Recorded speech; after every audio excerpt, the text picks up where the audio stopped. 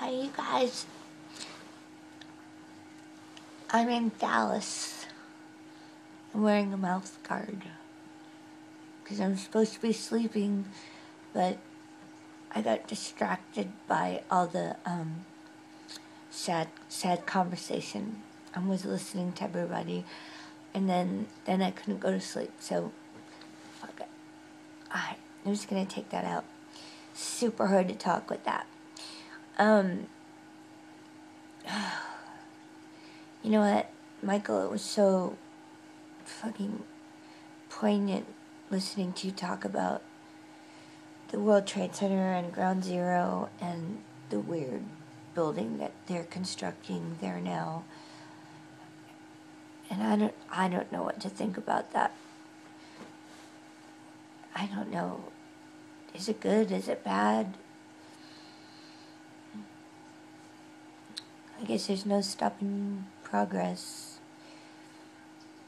When I was a little kid, I lived in the San Fernando Valley, which is a suburb of Los Angeles, and when we first moved there from Wisconsin and I was 6, it was all orange groves and cornfields, and every week and every month and every year someone would build something somewhere and it would change, and there was just no denying progress. And I guess only an old fool remembers the past and wishes for the past. And when it comes to the World Trade Center, what are you gonna do?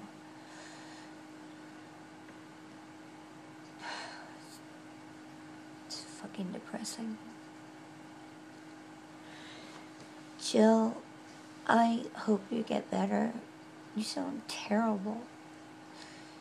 I hope you don't have like some weird oldie disease like, I don't know, tuberculosis or some, I don't even know. You sound terrible.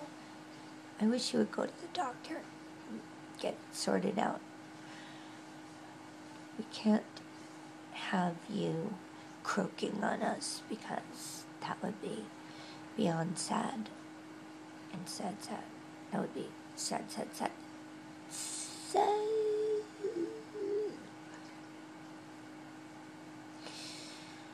Well, I miss everybody. I'm wondering where some of you are.